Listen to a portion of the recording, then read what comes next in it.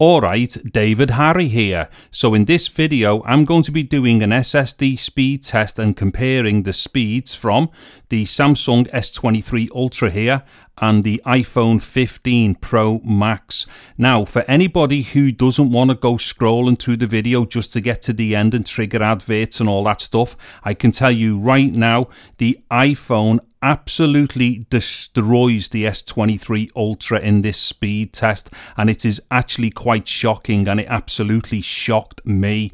Anyway, so what I'm going to do now is just explain the setup here, and then I will go through the individual speed tests and time them and stuff. So there's going to be a read and a write for both the S23 Ultra and also the iPhone 15 Pro Max. Right, from here I'll probably just call this the Samsung and this the iPhone or whatever. We know exactly what I'm talking about here. So anyways, I'm going to be using this T7 drive here. Now this T7 drive is a 1TB one, and this has been formatted to exFAT. Now the reason it's on exFAT is so that the S23 Ultra can read and write to it. Obviously the iPhone could do as well, but this drive originally was set to APFS for the iPhone, but like I say, it's set to exFAT. Also as well, what I'm using here is a Thunderbolt 4 cable. Now what's important to note about here is that, let me show you, this is a CalDigit Thunderbolt 4 cable. So this is a totally licensed one from like Intel and stuff, so it's got Intel technology in it. Now just a quick thing about this. Although this is a Thunderbolt 4 cable, and obviously both of these devices are not Thunderbolt, Thunderbolt 4 cables are totally backwards compatible with USB-C cables and stuff like that, or USB-C devices. Now what's really important to know here, this is possibly the highest possible quality cable that you can get. I've already done tests with it on the iPhone, and this cable actually does allow me to get slightly better speeds, and also I've tested it with the S23 Ultra against the best USB-C cable that I have, and once again this cable is just ever so slightly better even on the S23 Ultra. So just like, I don't want anybody thinking, well, what's he doing with a Thunderbolt cable here for USB-C devices. The whole point is that this is a very high quality cable, and it works on both the devices, and it's totally backwards compatible to USB-C. Okay, so I will now start the tests. Okay, so the first phone that I'm going to test here is the S23 Ultra. So let me just go to the My Files app here. Now what I'm going to do is to just connect the Thunderbolt cable to the phone there, and then I will connect the other end to the T7. It doesn't matter which one you insert first, it's just that that was closest to me. Okay, so let me just put this here. Now what I'm going to do is bring another phone in here to use as a stopwatch. Let's see, is this all okay? Right, what it is, you know, it is what it is, the way everything's positioned on the screen. It's all going to move about a little bit. The only thing that we're really concerned about here are the numbers. Anyway, so what I'm going to do, I'll go to the external storage there. Now, weirdly enough, it says that the file that I'm about to be testing is only 67.08 gigabytes in size. It actually isn't. It's actually bigger than that. I haven't got a clue why that's not reporting it as the right file size, but the thing is here, it doesn't matter whatever it thinks the size of that file is, because the file is the same file that I will be using on the iPhone, so therefore all the timings are going to be correct, although this isn't registering the right file size. It's more like 72 gigabytes. Anyways, what I'm going to do here, I'm just going to do a copy of this. So there we go, copy. Let me just come back here. Now what I'm going to do is select the internal storage. So what I will do, I'm going to paste it onto there, or copy here, and then hit start as soon as I can on the stopwatch here. So give us a second. So copy, start. Okay, right, so what we're doing here then is testing the speed for reading off the T7 and writing to the S23 Ultra. Okay, now what I'm going to do, I'm not going to play this right the way through because this would be mega boring, so I'm just going to speed this up right now, and then I'll come in just at the end so we can get the timing for this particular way round where we're moving the data.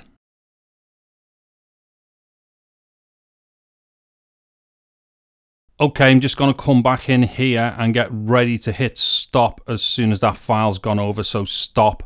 Okay, so that was 5 minutes and 34 seconds. Okay, so what I'm going to do now is the other way round. So what we're going to do is read the file from the S23 Ultra and write it to the T7. So let me just reset the stopwatch there. In fact, let me just line that up a bit more.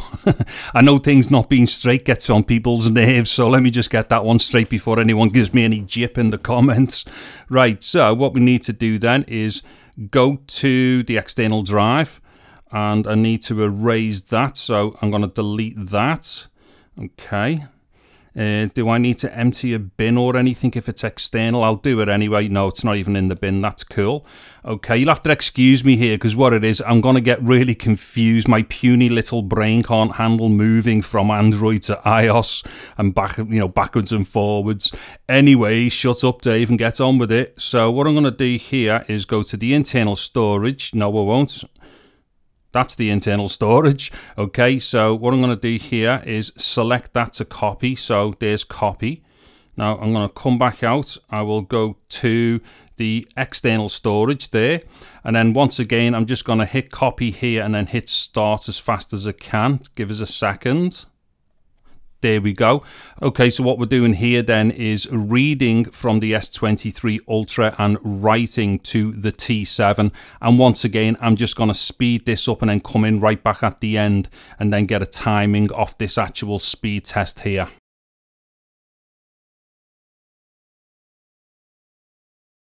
Okay, so once again, I'm going to come back in here and get ready to hit stop. Okay, I'm going to call that 3 minutes and 32 seconds. So let me just write that down. Okay, so what I'm going to do now are the same two tests, but this time with the iPhone. So once again, I'll just plug the cable into the iPhone. Again, it doesn't matter whether you plug the cable into the phone first or the T7 first. This doesn't matter. Once again, it was just the closest thing to me. So let me just get that on the table there. And let me try and get the kink out the cable so I can maybe sit that a bit better and get the phone a bit straighter this time maybe. And then once again, I'm going to bring this stopwatch in. So what I'm going to do now is go to the Files app here. And then if we go to the T7, as we can see, there's the file. And then if I come back to the iPhone and if I go to on my iPhone, there's no file there, obviously. So let me just go back to the T7. Now, interestingly here, as we should be able to see, the file is now coming up as being 72.03 gigabytes in size. Now, it is actually a 72 gigabyte file. I do not know why the S23 Ultra was saying it was like slightly smaller than that. Not entirely sure, because these should all be measuring in like bits as being 1,000. So they should be exactly the same, but I'm not going to get into it. Anyways, so the first thing to do is, let's see, we're going to measure the time that it takes to read the file from the T7 to the iPhone. So what I'm going to do here is select the file and hit copy. I remembered where it was. Okay, oops, browse. I will go to the internal storage on the phone, and once again, I'm going to try my best to start them as soon as I drop the file and then hit start. So if you give us a second, I'll just hold the screen there, get ready. So paste, start. And once again, the same thing here. I am just going to speed through this and then I will come back just towards the end and we'll get a timing for it.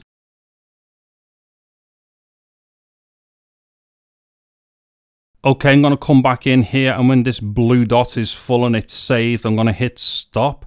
Let's see, boom, stop. Okay, so that was 1 minute and 46 seconds, 0.53. I'm going to call that 1 minute and 47 seconds. Okay, so what I'm going to do now is the other way around. So we're going to read from the iPhone and go to the T7. So let me just come back here. I'll go to the T7. Actually, did I mention before as well that the T7's actually come up with its name? I can't remember. The T7 actually didn't come up with its name on the S23 Ultra. I can't remember if I mentioned it before. Anyway, so what I'm going to do there is go to the T7, and then what I'm going to do is delete the file from the T7 there. Again, do I need to empty the bin here? No, because it's on an external drive, it doesn't matter. Okay, I will, let's see, I'll hit reset. There we go, David, you've done it right. And then what I'm going to do, I'm going to go onto the iPhone's internal storage there, and I will do a copy here. So where are we? Copy. I will come back here and then I will go to the T7, and once again, I'm going to do that thing where I try and drop it and start at the same time. So let me see, where is it? Paste, let's go here. So paste and start. Okay, right, so once again, I am just going to speed through this and then come in at the end, and let's see what this number's like.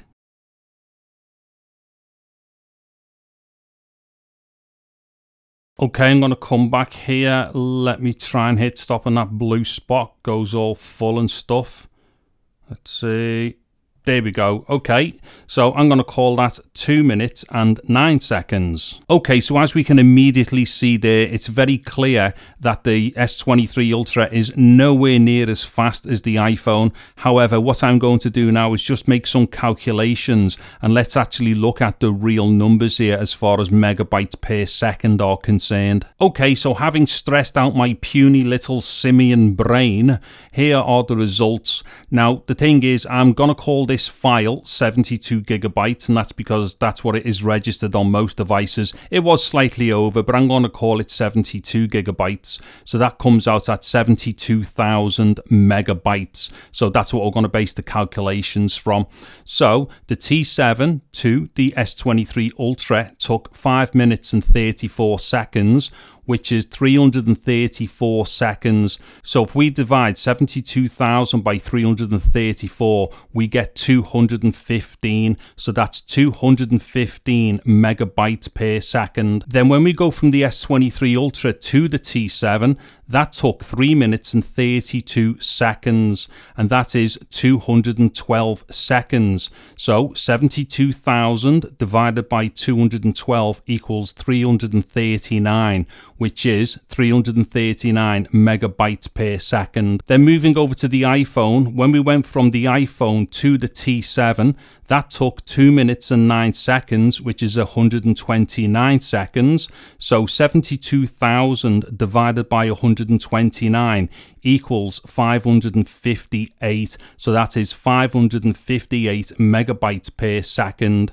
Then when we go from the T7 to the iPhone, that took 1 minute and 47 seconds, and that comes out as 107 seconds. So 72,000 divided by 107 equals 672, which is 672 megabytes per second. So as we can clearly see there, the iPhone 15 Pro Max absolutely devastated the Samsung S23 Ultra. Okay, so as far as an end summary is concerned, then I'll try and keep this as short as I can, although there's obviously a lot of things going on here which probably need a bit more of a conversation. Anyways, the one thing that I'm absolutely truly shocked about is just how big that difference was.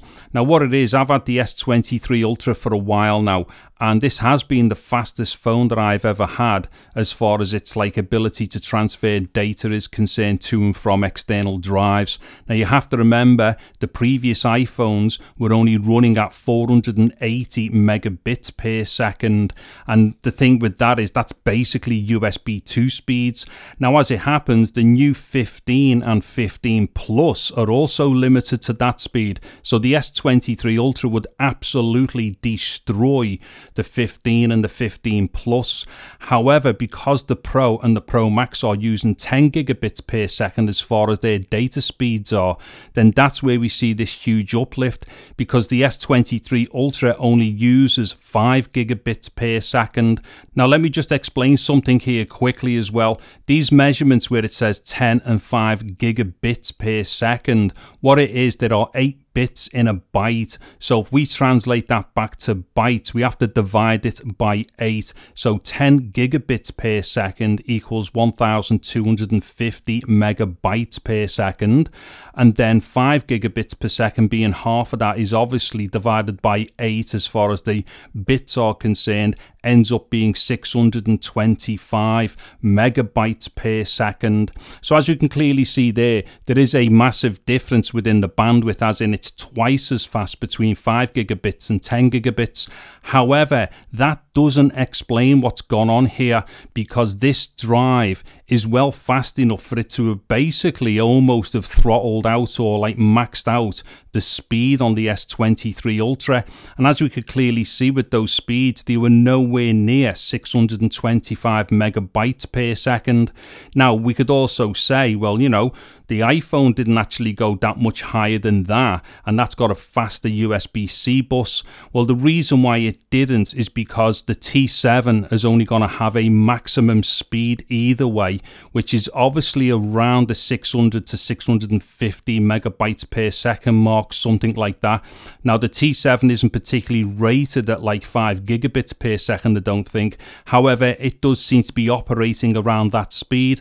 But nonetheless, we should have been seeing speeds around the 600 megabytes per second mark on the S23 Ultra, and we simply weren't. So again, I don't know why that is. Also, there is a discrepancy between the read times and the write times, and that is actually on both of these devices.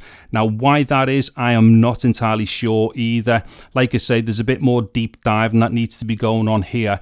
But the bottom line is simply that this particular iPhone 15 Pro Max is a lot faster than the S23 Ultra when it comes to reading and writing data across its USB-C port. Okay, so that should just about do it for this video then. And the one thing that I would like to make clear here as well is that I am not a fanboy in any way of either of these phones, or, you know, Samsung versus Apple and stuff like that. Anybody familiar with my stuff will know that I've already got an S23 Ultra and a Flip 5 and a bunch of other Android phones, and I also have used a lot of, like, you know, the Tab S series tablets as well. At the same time, I've got a lot of Apple stuff as well. I basically just use stuff that I like to use. It's as simple as that. So anyway, with that said, please do give the video a thumbs up one way or the other if you've liked what you've seen here, and maybe if you've really liked it, consider subscribing to my channel, because I will be doing more stuff to do with some of this Apple and Samsung stuff coming up. There'll be a lot more iPhone stuff only because that's out at the moment, but I will be revisiting stuff with the Flip 5 and the S23 Ultra to do with camera testing and various other things like that. Also, there will be Amazon links in the description below for everything that's being used in the video. I'm David Harry. Thank you very much for watching this video. Take care and goodbye now.